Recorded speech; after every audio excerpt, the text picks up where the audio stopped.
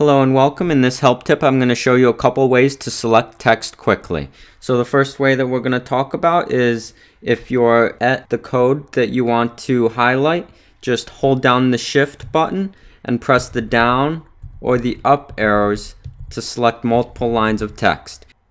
The second way is called column box mode selection. This also might be called rectangular selection. What you want to do is get to where you want to add some text or remove some text, hold down your Alt button and drag.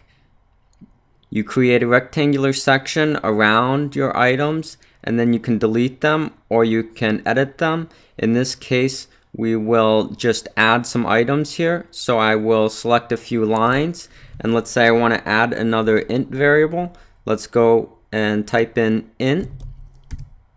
So you can see as I type, I get multiple lines being edited at once.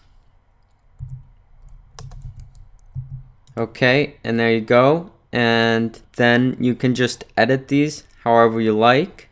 So they're already there. If you want to remove them, hold down your Alt button again and then drag.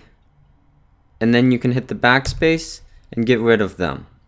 You can also do this without dragging the mouse. Once you have the cursor where you want, press Alt and Shift and use your arrow keys to go down or make it wider. Press the arrow keys right. You can also use this to make a line copy and paste it to multiple lines.